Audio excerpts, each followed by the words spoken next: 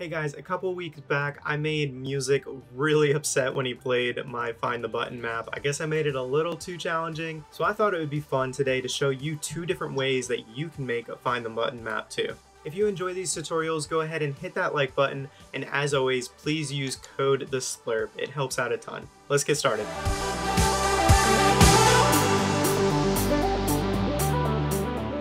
So we're going to go ahead and start off with a little bit of a speed build here. We're going to go with an island theme for both of the Find the Button maps that I'm going to be showing you today.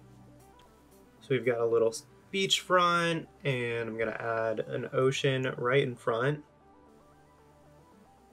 A lot of the Find the Button maps I really like putting things under water just because it's a little tougher to see them. So we went and added a little bit of details. I'd recommend when building, go ahead and put plants at the bottom of trees and just add those little things that are going to make it more realistic in game. And then this is what makes the first Find the Button way different than the second one. We're going to go ahead and build up and build a ramp out with however many platforms you need, and then a wall. That wall is going to be the wall that gets knocked down if you find the button. With the stairs, you're going to go ahead and edit it like so that just a little bit of it peeks out, and that little bit that's peeking out is going to go and be your button. So that is what the person that's playing your map is looking for. Another quick tip is when I build these maps, I usually like to enclose them with these blocks that are stretched out instead of actual walls.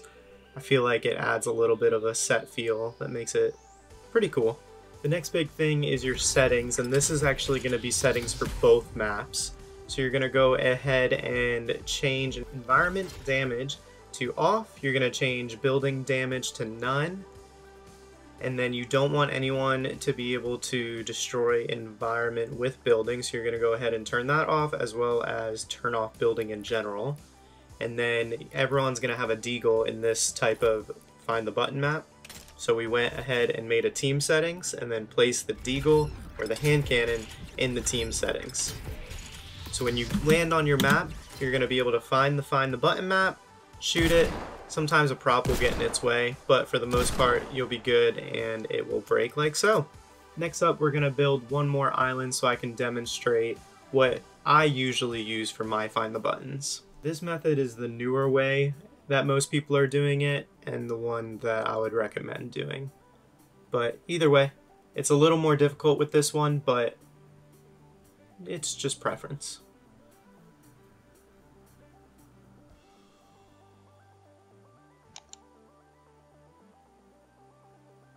So we're going to go ahead and build a dock, put some detail on it. Make sure to copy things to make your life a little easier. And then with rocks, just make sure you rotate, resize, just so that it's not the same rock over and over again. And we're going to add a little bit of water. The reason why I don't build, even though we have water under us, I don't build on the ground, is I like to have that room to build underneath the map just in case something is needed. And then we're going to go ahead and make a little bit of a beachfront on this one too.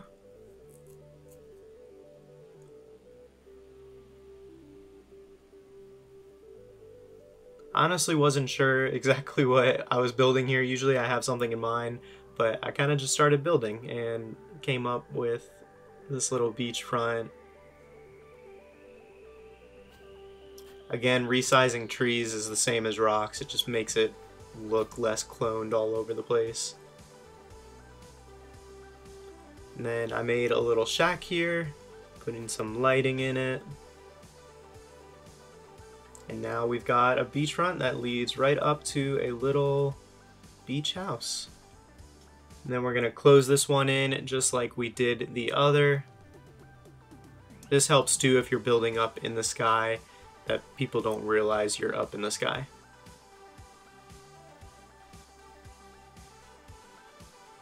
So there you have it. That's our little beachfront resort.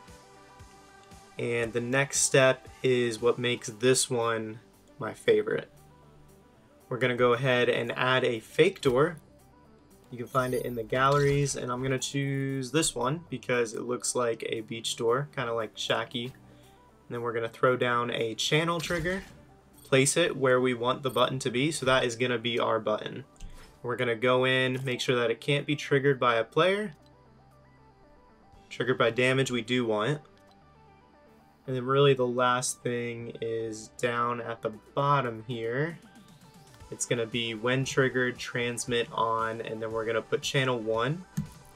And then we're going to go ahead and get an explosive device, and we're going to link it to that channel trigger. You're going to want to make sure it's right behind the door, because this is going to essentially be what opens up the next room for you. We're going to turn off player damage so that it doesn't hurt someone. And then all structures are usually around 450 damage, so just put it at 500 and it should take out whatever you need it to. And then blast radius, you want to put it pretty low because you don't want it to make a huge hole in the wall, you just want it to take out that one wall and the door. And then when exploded, and then explode when receiving from channel 1. And now let's test it out.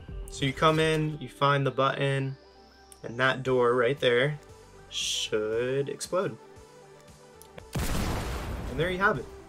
So those are the two methods that you can use to make a find the button map. I hope you guys try it out yourself. Also, if you made it this far in the video, congrats.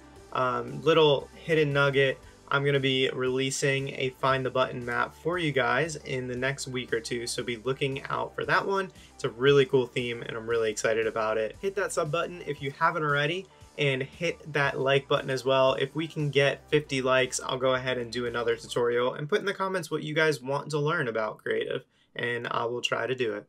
Thanks, see you guys next time.